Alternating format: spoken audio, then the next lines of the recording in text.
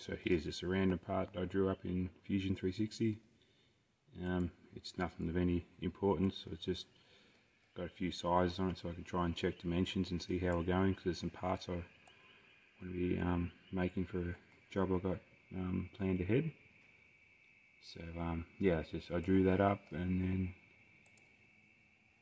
then we'll simulate the toolpath of what we're going to do.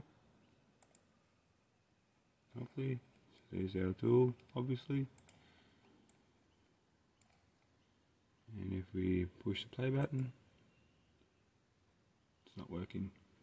Alright, I have to check this out. Oh, I was working, so it's still in rotate mode. I still got stuff to learn, obviously. Yeah. So, do our toolpaths. It's pretty simple. There's videos on how to figure all this stuff out. I'm still learning for the laser cutting stuff. Fairly similar to all the milling stuff, but just a couple of different things. But anyway, always things to learn. So we'll have a look at the part and see how we went.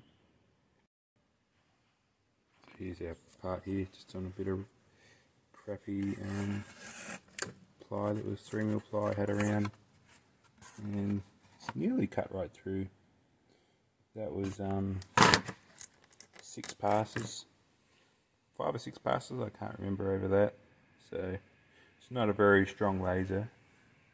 I've more got it for the grayscale and engraving aspect than the cutting, but I thought I'd like to try and cut some things out too, because I've got things to do. So I'll see if I can pop that out, may or may not, and then I'll have a bit of a measure and see how things look. So I popped it out and measured up. It did tear a little bit because it wasn't cut right through in the back there, so obviously more passes next time. It measures up fairly well. From this edge to this edge is supposed to be 75, and it's within 0.05, and then it's supposed to be 50mm, and it's the same thing within 0.05. Depends where you measure it, because the edges are slightly tapered. The holes, they were about 0.1, 0.15, what do you call it, elliptical? Anyway, they're not true round, but yeah, pretty close. There's the bits we cut out.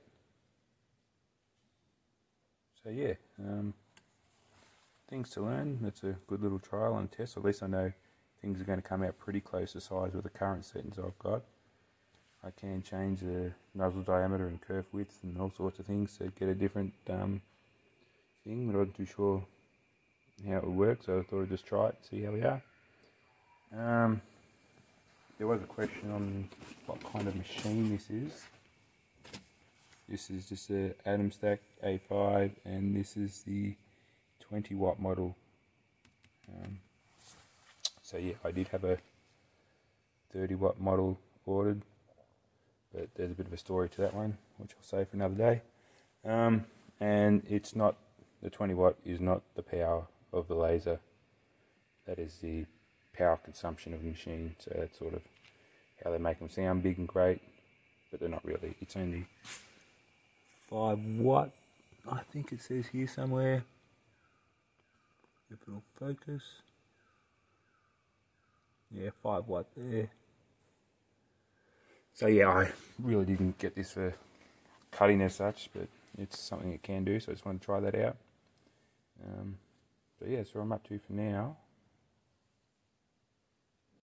And the software I'm using is laser grbl, so I'm definitely no expert on this.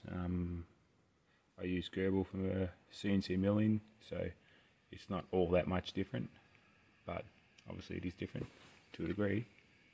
But everything's just like anything CNC, it's all just codes and things, so once you get your head around, it's not too bad. So yeah, just need more practice, more time, and hopefully we'll get there.